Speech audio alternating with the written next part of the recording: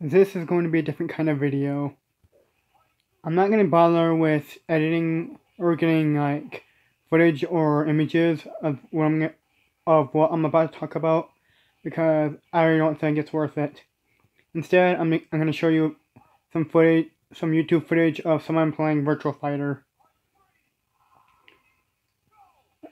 Basically, this topic is about Mary Jane Watson from Spider-Man and how I don't really like her.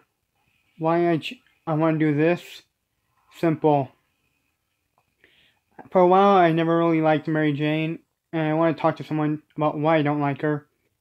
I figured this is the best way to do it. Well, maybe there is another way, but this is just how I want to do it. Basically, I don't have too much information about her from the comics, mainly because the comics just do whatever they want with the characters. But when it comes to like, say, movies, TV shows, stuff like that, her character always seems so selfish, clingy, and possessive. Basically, Mary Jane, she doesn't seem to care that Peter has other priorities. She thinks she should be his top priority, despite the fact that he has schoolwork, and a job, and a sick aunt, who constantly has heart attacks. To be simple, she's kind of selfish, and it makes me wonder why does Peter want to date her if she doesn't understand that he has all these problems, or even cares.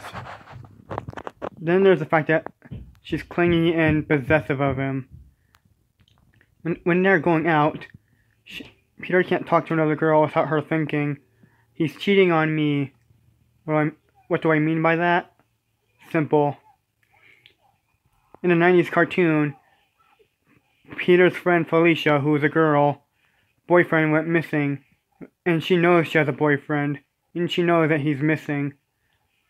I'm talking about Mary Jane. Basically, Mary Jane knows everything that's going on, that Felicia's boyfriend's missing, and when Peter tries to comfort her, tell her that everything's gonna be alright, Mary Jane, instead of asking Peter what's going on, she assumes he's cheating on her, and ambushes him at his own house, and storms off angrily.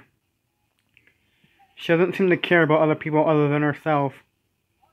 And the show seems to try to justify this by saying, by constantly bringing up that she has a sad past, but that doesn't change the fact that she's acting kind of selfish and possessive of Peter.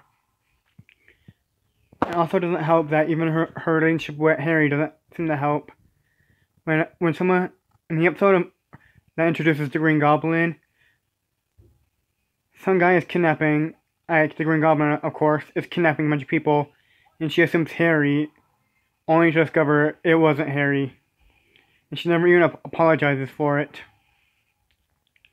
Like, Harry probably didn't know, but she thanks Peter for having Harry's back, because honestly, she didn't even have his back. So she doesn't really thank him so much as saying he's a good friend. Also, but here's the thing, Mary Jane wasn't a good friend or a girlfriend. She was dating Harry at this point, maybe, I'm not entirely sure. But she was immediately quick. She immediately thought it was Harry. And it doesn't help that, like, in the movies, it's basically the same thing. Harry's dad is being a jerk to her, and she blames Harry for it. Harry did defend her, and Mary Jane's like, thanks for defending me. He did defend her. What did she expect more? Did she want more? What does Harry have to do for her to finally get that he likes her? I mean, the guy went crazy over the fact that she dumped him. And then there's the CGI series that created by Mainframe Entertainment. There, she just comes off as sort of an ice queen. I don't really get her relationship there. But to put it simple, I don't really like her in almost none of the Spider-Man continuities on television or movies.